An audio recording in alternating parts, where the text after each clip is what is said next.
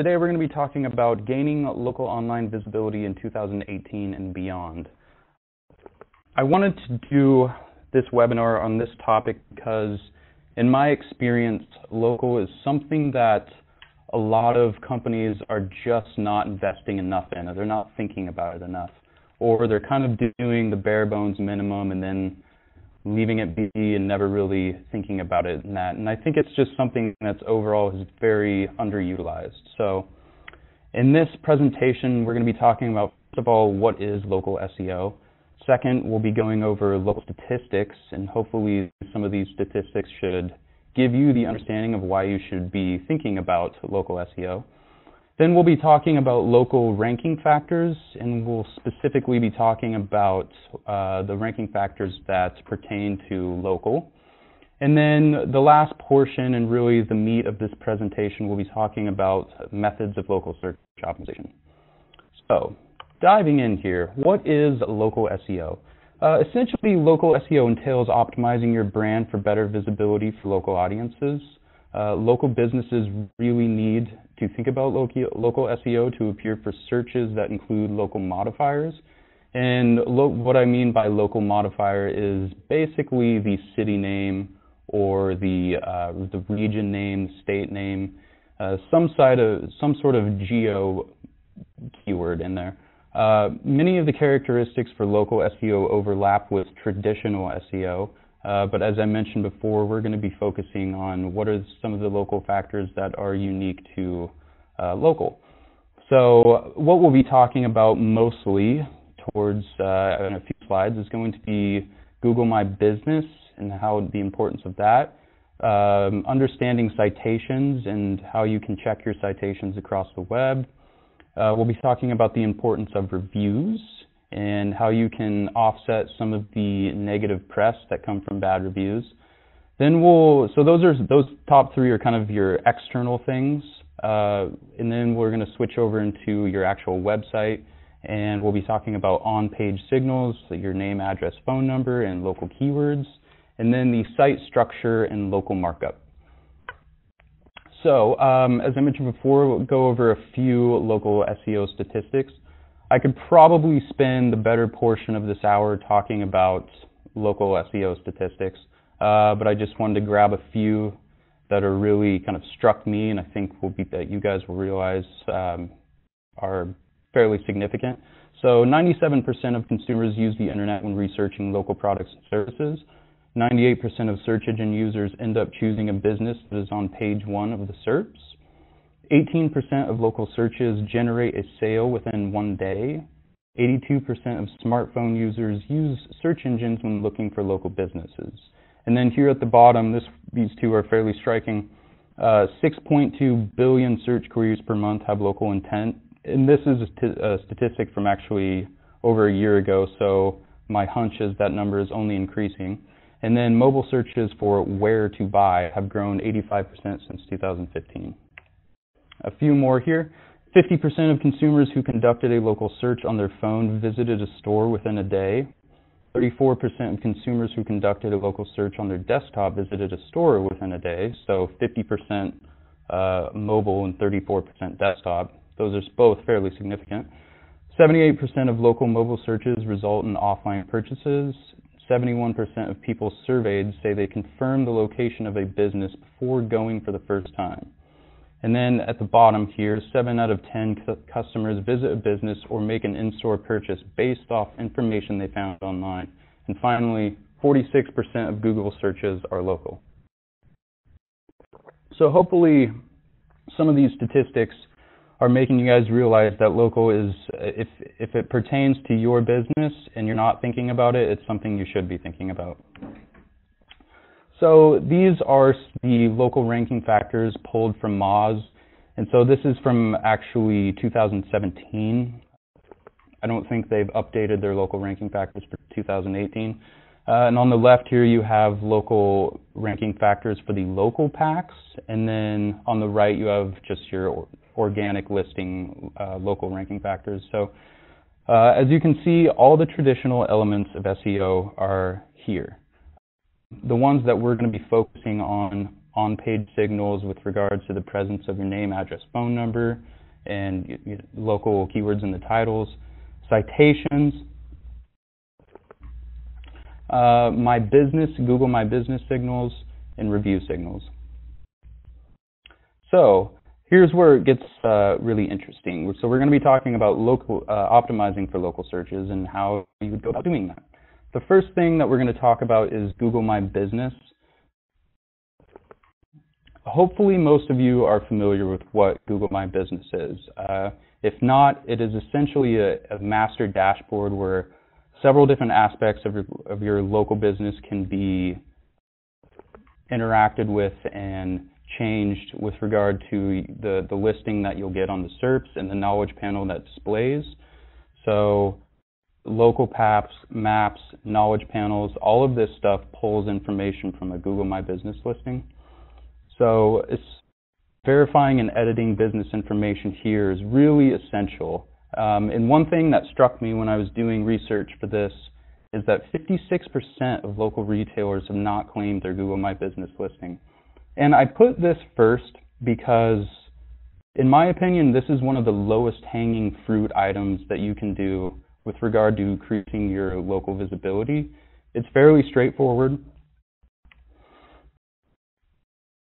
All you really have to do to get started is go in there and claim and verify if you have not done so already, and then Google kind of walks you through that. Some of the benefits of using Google My Business is that businesses that have complete Google My Business information are twice as likely to be considered reputable by consumers. It's a place where you can read and respond to reviews from customers.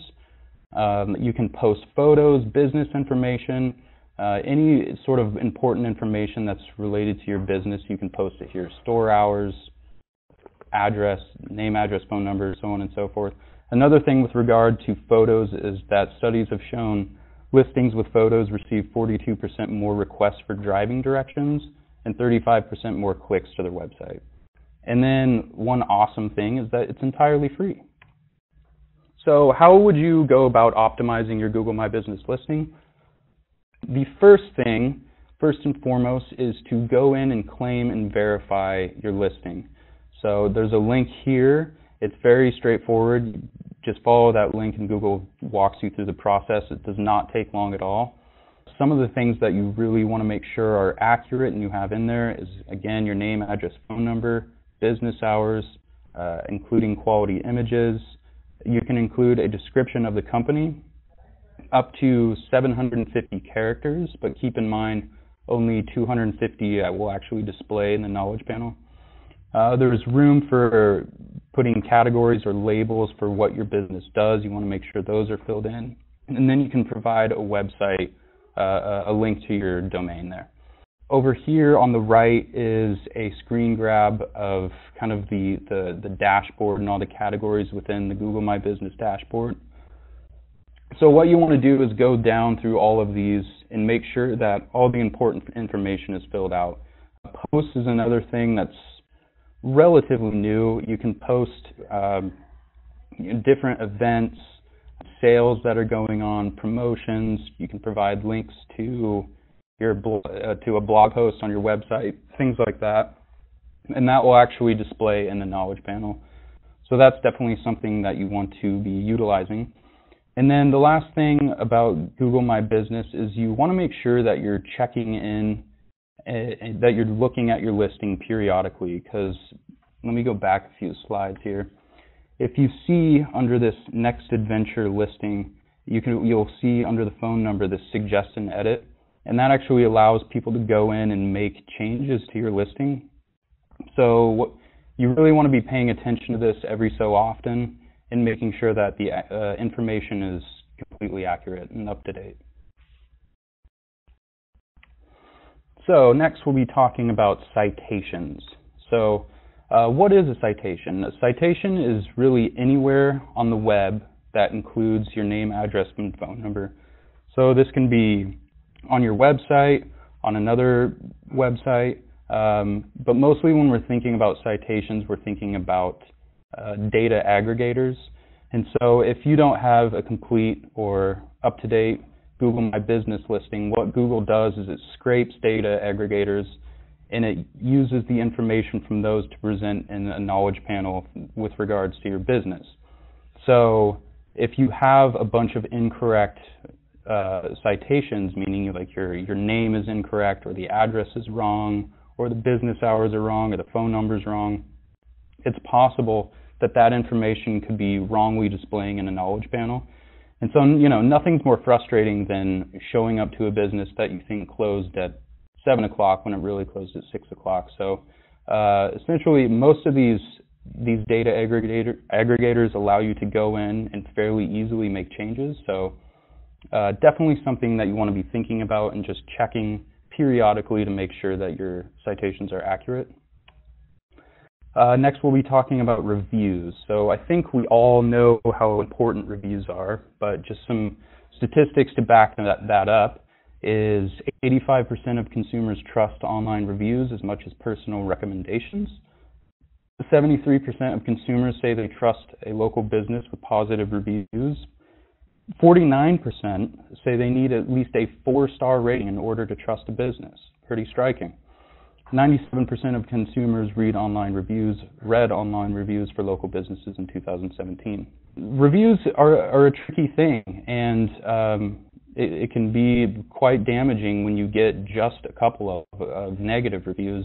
And so one example that I've put in here is this Hansen Orthodontics office out of Las Vegas.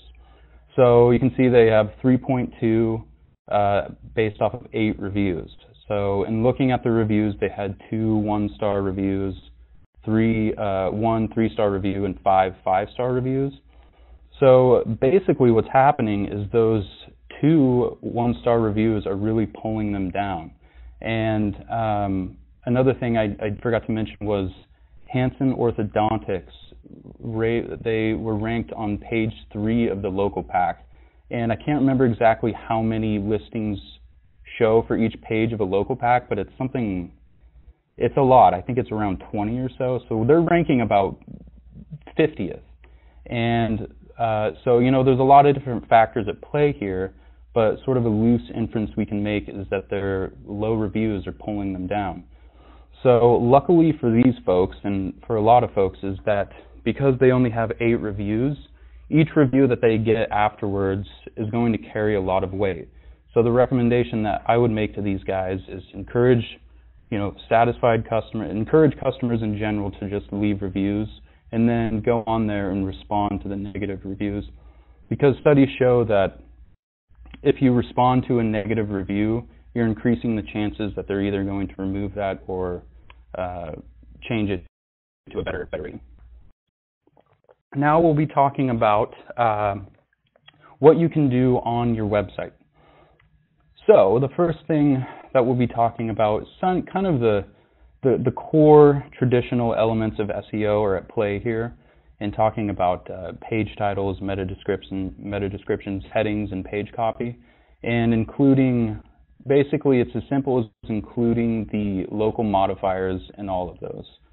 So on this page here, these are kind of just 4 random queries that I pulled. Buy shoes, Portland, Oregon. You can see that Portland, Oregon appears in both the title and meta description. Cooking classes, San Francisco. Again, you can see San Francisco in the page title and meta description. Same with tool rentals, Philadelphia, except it doesn't look like they're appearing in the meta description, but it is kind of cut off there. And then kitchen appliances, Miami. We can see Miami appears in both the page title and meta description. And with regard to these 4 search queries, these were all the #1 ranked searches on the SERPs, or listings on the SERPs. So it does appear that there's some sort of relationship between having the local modifier in both the page and the meta description, and then moving on site using the kitchen appliances Miami as an example. We can see that Miami appears in their top heading and then 4 other times throughout their body copy. And then, again, using the example cooking classes San Francisco, we can see that San Francisco appears on the screenshot here, we can see it 3 times, but I couldn't get all the page content on there, so it actually appears 6 times on the page. So bottom line, including those local modifiers on your titles, descriptions, headings, page copy is very important. The next thing that we're going to talk about, and this is sort of more of a creative component when we're thinking about local SEO, is creating content that is tied into your core business and that relates to something unique to the area. So out here in Portland, in this city, and really the Pacific Northwest at large, this region is really known for its outdoors activities. You know, it's a very beautiful region. There's mountains and coastline and everything in between which people can explore, and a lot of people flock here to do that. So using Next Adventure, which is a local retail shop that sells outdoors goods, so using them as an example, we can see, sorry, I think I can skip that one. We can see what they've done here with regard to their blog content. And so what they have here is a lot of content about different areas of interest in the Northwest. So on the main page of their blog, it has all these different listings about different sort of adventures and backpacking trails and hiking trails and where to camp and where to go kayaking and stuff like that. They review different products of theirs, and they create a lot of content based off of their core product, and then they tie it into a huge interest of the Pacific Northwest, which is outdoorsy types of things. And then so looking at some of the keywords that they're ranking for specifically to their blog, they're getting a ton of rankings based off of this type of content. So this is not something that is going to relate to everyone. Not everybody is going to be able to do this. It's really a matter of getting creative and putting on your creative thinking cap and identifying where, you know, what are the interests that pertain to my local audience and how can I create content that relates to what I'm based off of that. So one of the last things that we'll be talking about is your site architecture. There's a couple things that we'll talk about here. The first is utilizing local schema markup, and then we'll talk about ensuring that there's an organized crawl path to all of your individual location pages. So with schema, what you can do with regard to schema markup is it's really effective. And what you can do is mark up different elements on the page, such as your business name, company images, the company logo, the address, phone number, hours of operation, and more. And what this markup does is it's specifically telling Google that what it is. So it doesn't really have to guess at all what we're talking about. And you really don't have to have any sort of technical know-how. This is actually fairly straightforward to implement. If you go to the Google Structured Data Markup Helper, you can actually enter in the page URL, and then you can just highlight the certain elements that you want to mark up. That will return the code snippet that you need, and all you do is enter that into the head section of your page. And that's it. It's really not all that technical.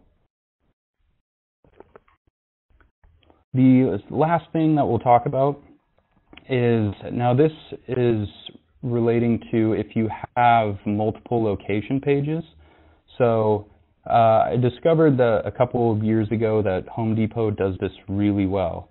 And so what we're talking about is basically if you have a store in a different location, you want to optimize that page to be as unique as possible. And you want to make sure that there's an organized crawl path on your website to that page.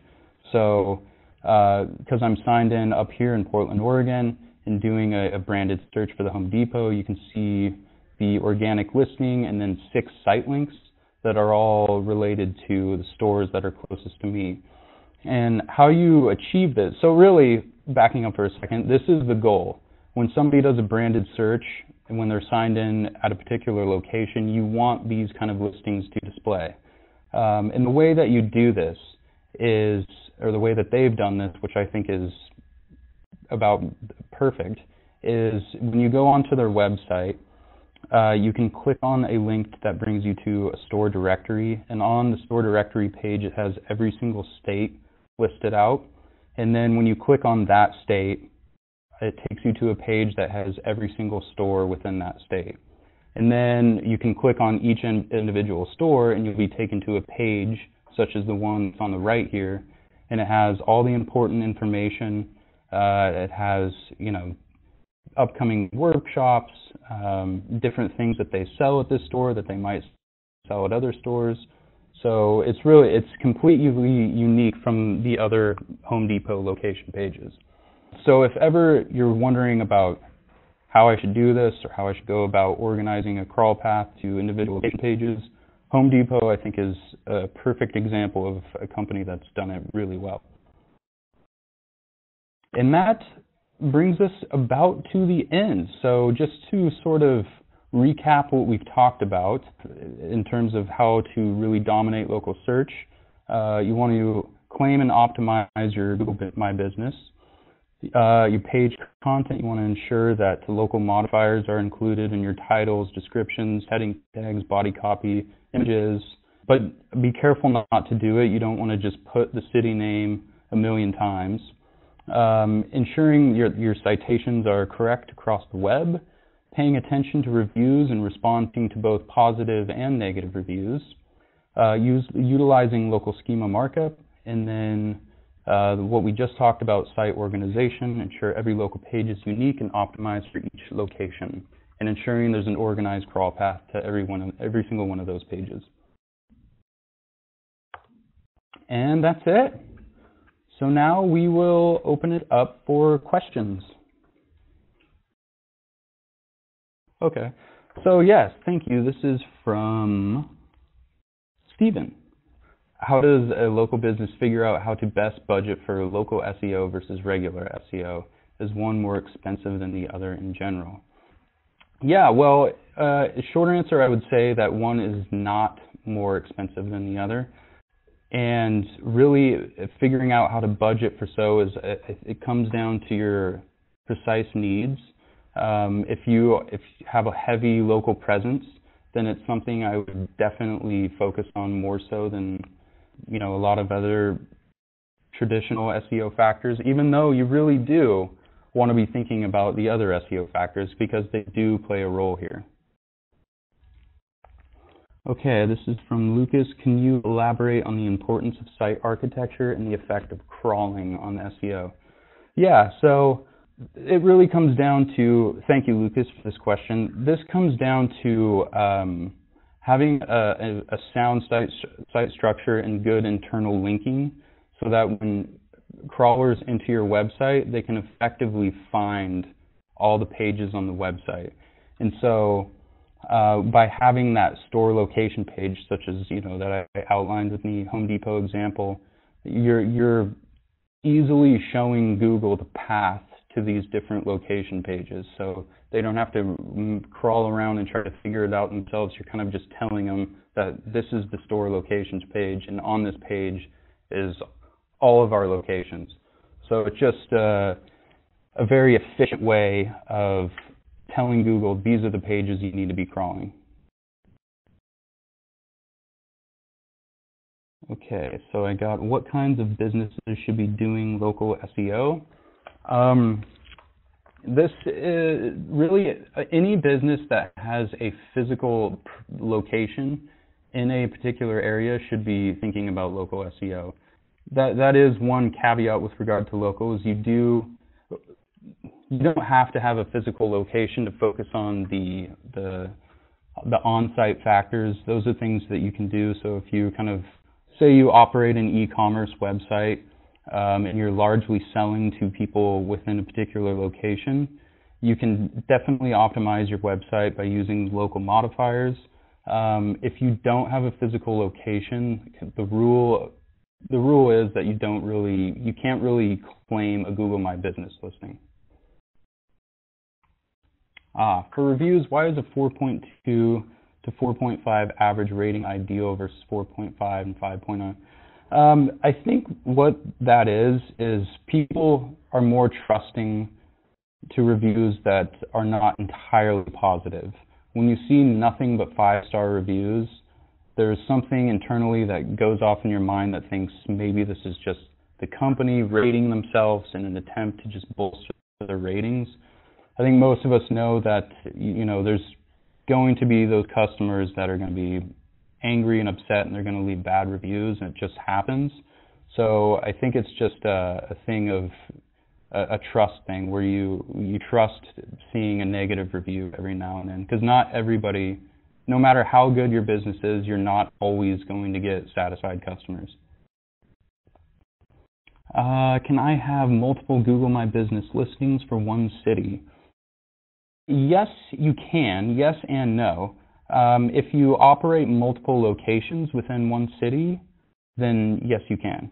What you cannot do is if you have one location, say we'll use Los Angeles as an example. LA is kind of a conglomerate of different cities put together, and so you can't have one location in, say, Hollywood and then claim another listing in Long Beach, something like that. It doesn't work like that. You can only claim one My Business listing for one location. What are some strategies that people can use to make their local pages unique? What kind of things help or would be meaningful? Photos, specific location, or neighborhood info? Really good question. I would say really all of those things are at play here. You want to put as much local information as possible. Bare minimum, like I said, you always want to use those local modifiers, such as the name. And really, I don't think I mentioned this before, the most important is including the city name within the title and then the rest of the body copy. Including the address is recommended, but that's probably more of something you would want to include in the body copy. And then, yes, absolutely, including images that are unique to a specific location is great. All those kind of things they really matter a lot. So really just including much unique information about the location as possible is recommended. Do you have any good resources for finding local blog topics? Yeah, there's one off the top of my head that I think is a really good one, and that's called answerthepublic.com. And what you can do there is you can enter one keyword, and it will display, it's kind of essentially like doing keyword research, but they really drill it down to different topics, and then you can add local modifiers in there as well. Rachel, I would definitely check out this one and browse around in there and kind of plug in some keywords with some local modifiers and see what comes out. It's a really fun tool to play around with. All right, well, I guess I will leave it at that. Thank you so much, everybody, for attending. Hopefully you got something positive out of this today. We'll see you next month. Thank you.